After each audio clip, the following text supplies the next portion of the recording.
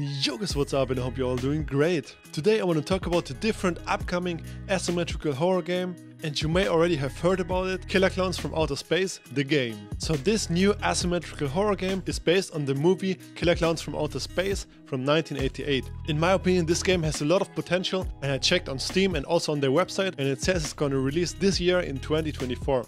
So let's hope that this is true and that this game is going to be polished and really good from day one, and hopefully they learn from all the other asymmetrical games that failed, like Evil Dead the game or last year, and hopefully they won't make the same mistakes. Alright, so let's talk about what is Killer Klowns from Outer Space, the game. So first, let's check out this recent trailer so you guys can get an idea of what this game is about, and after that we will dive in more into the details and also some real gameplay footage, so make sure to watch the video till the end. Also don't forget to smash the like button, and if you don't want to miss any more guides, news and updates on the Texas Chainsaw Massacre and also Killer Klowns from Outer Space, don't forget to subscribe to my channel. I'd really appreciate that. Alright, let's go.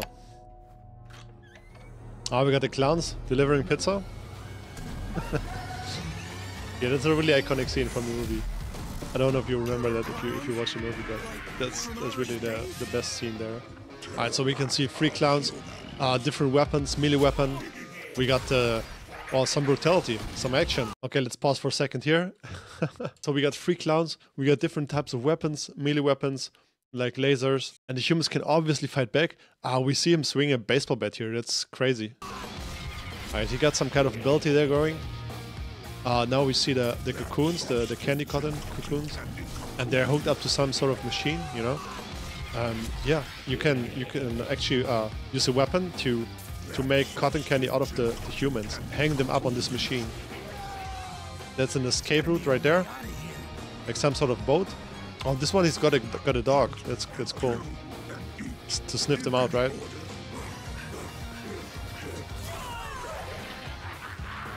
Grab something and survive together.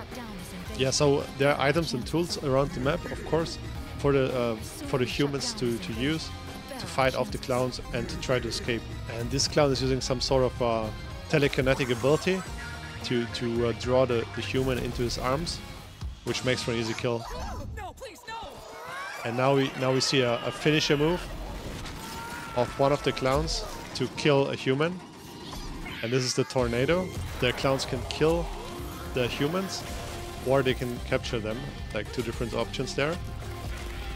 And it looks like here that the clown dies from getting shot to the chest as well. Right, so there are different escape methods and how to beat the clowns and how to escape. That's going to be really interesting to see. Alright, there we go. Alright, now let's get more into the details of the game.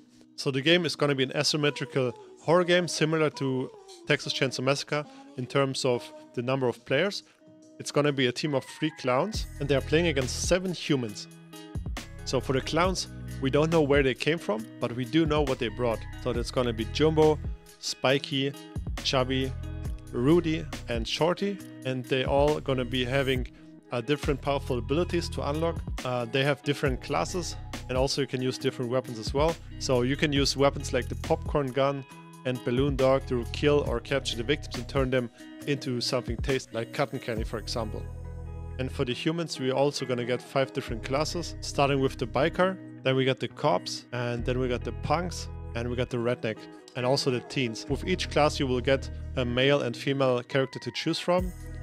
I don't know if they will have different abilities, but you are definitely gonna have to choose between those different classes. And also the humans are gonna get multiple respawns per match, which means if they die, they can respawn a number of times. I don't know how often exactly, and I don't know how it works, but there will be a way to get back into the match if you die. And playing as the humans will require a bunch of teamwork as well. And you will have to communicate with your team to be able to defeat the clowns. And then let's talk about the items. We will be getting different amounts of weapons and tools, like bats, shotguns, hamburgers, hammers. So you're gonna get really weird guns and tools to be able to fight back versus the clowns. So we will be playing with a lot of different random and goofy weapons. So that sounds like a lot of fun to me. And then for the maps at release, we will be getting the map straight from the 1988 movie. And the developers also have big plans for the future seasons. So they will probably release new maps, characters, skins and DLC over the course of the next season after the release of the game. So it sounds like they have a good plan here. And now let's talk about this exclusive gameplay material that was filmed off a laptop at the Gamescom. I'm gonna put a link to the original video down in the description so you can check it out yourself if you want. I know the quality is kind of bad, but I'm still gonna try to figure out some stuff and to analyze this video with you guys. Alright, let's go. So they're starting the game here as one of the clowns, as you can see. Alright, so talking about the UI elements here, in the middle of the screen at the bottom, that's your health bar when you're playing with the clowns. But as you can see on the left side, you can click on that. I think that's a mini-map, and this will teleport you around the map. So once you uncover an area of the map, you can then teleport to that area as you like. So you can pop out of nowhere with the clowns and really surprise the humans, and that's really cool to see. Look, he just teleports there.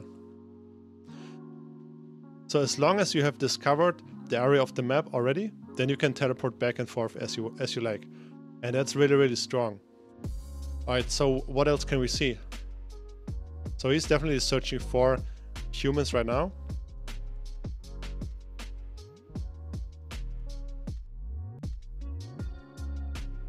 And he's using this really cool map view, and you can see in real time what's going on. So you can see movement on this map as well. It's like you're flying in the sky, right? And he's like definitely searching for the humans there. Alright, so now he teleported in and he finds a human, I believe. And yeah, you can also sprint. And so below the health bar, that's a stamina bar underneath. So running around the map, and as you can see, the map is like this amusement park. And whenever you shoot with the weapon, there's this bar filling up, and I believe it's the cotton candy gun or something like that. And when the bar is full, they will turn into cotton candy, and then they can be captured.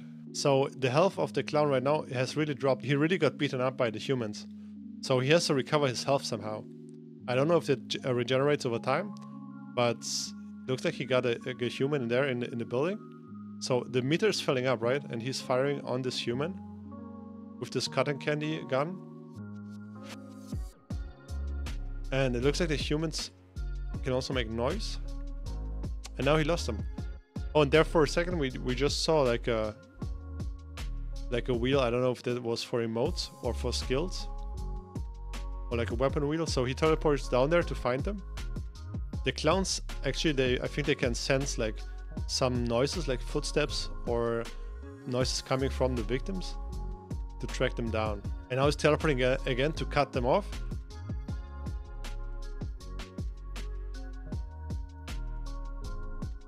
And there we see the clown just got beaten, and now he's in this like kind of stunned position. So whenever your HP drops to 0 as a clown, you will get stunned and you will get like frozen in place for a couple of seconds.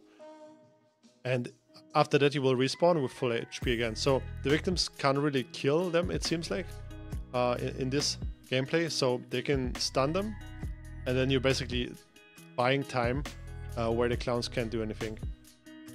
And yeah, as you can see, there's a lot of action going on, a lot of fighting. The humans are fighting back at the clowns. So he's shooting him up with the laser, and he's getting beaten up. Looks like by some sort of Leland kind of guy with a baseball bat. Look at that. Oh my god, it hurts. He's super low right now. Oh, we just saw one turn to cotton candy. Look at that. And he got rescued by another human there, actually. So they can rescue each other from those cocoons. With, I believe they have to have a knife for that. And you can also be saved from the hook once you get hooked on this machine. And that's, yeah, so the victims are fighting the clowns quite a lot. And that's really different compared to Texas Chainsaw Massacre, for example. And it looks like a lot of fun. It's like constant back and forth and action between the clowns and the humans. And yeah, this gameplay looks really cool so far. I know this is still in alpha or beta. It already looks like a fun game, in my opinion. And I can't wait to play all the different clowns and like run around the map and turn victims into, turn humans into cotton candy. And there we can see this machine where you can hook the cotton candy humans, and then it will like give some win condition to the clowns or some buffs. I don't know, maybe we'll activate some perks as well. I don't know what's that gonna do, but I think you can put 3 or 4 humans on this hook there. So yeah, I'm curious what's gonna happen there. Alright guys, let me know in the comments down below what's your opinion on this new asymmetrical horror game, and are you excited for it? Hopefully it will release this year and I can't wait. Thank you so much for watching this video. I hope you enjoyed my little showcase of this game. Go ahead and smash the like button, and if you haven't already, don't forget to subscribe to my channel so you don't miss any more news on the Killer Klowns from Outer Space and the Texas Chainsaw Massacre. I hope you have a great day, and I see you guys in the next one. Peace.